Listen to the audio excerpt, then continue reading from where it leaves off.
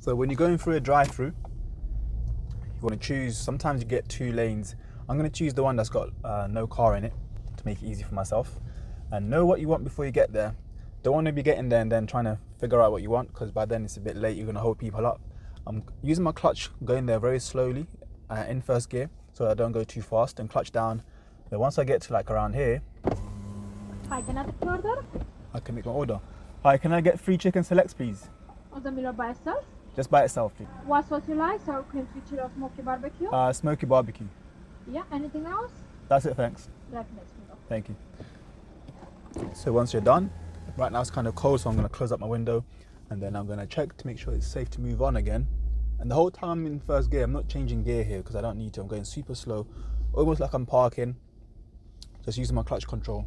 I haven't got any gas at the moment because I don't need it. Sometimes it takes long, so you can just put your handbrake on and go into neutral. And don't be tempted to go on your phone here. You're not allowed to use your phone until you get to the paying place. So some people think, oh, I'm in a drive-thru, I'm allowed to use my phone, but you actually aren't allowed to use it until you're having to pay. So if you're paying by cash, paying by card, have it ready. Don't be trying to like find it once you get there. Have it ready so you don't waste time. Drive-thru is supposed to be quick, so don't be the person that holds everyone up by trying to find your change. Have it ready. So right now I've got my card ready, but I'm going to show you how to use your phone as well, if you want to use your phone to make a payment.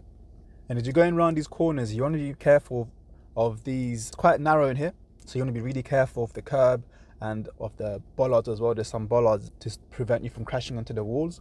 So sometimes it's really narrow. You need to be really careful that you don't scratch your car. And then once that person has gone in front, it's my turn now to go and pay. And again, keeping an eye on this side here so I don't get too close. I'm going very slowly here. I'm not even doing 5 miles an hour, even less than that. I'm gonna go forward. Hi. Yes, please. So right now I'm just gonna secure my car just so I can pay with my phone. So when you're doing this, make sure your car's secured, then a neutral handbrake on, then you can pay by phone. So I'm gonna pay by card.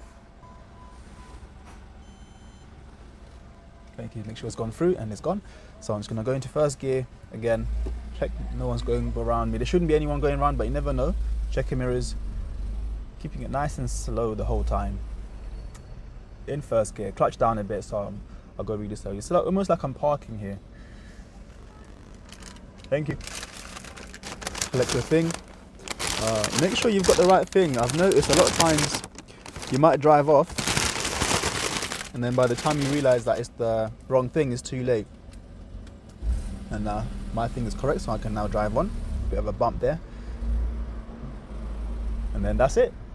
Just make sure when you're driving now, you don't want to be eating while you're driving. So you can either wait till you get somewhere safe and park up and eat, or just park up somewhere like here and enjoy your food.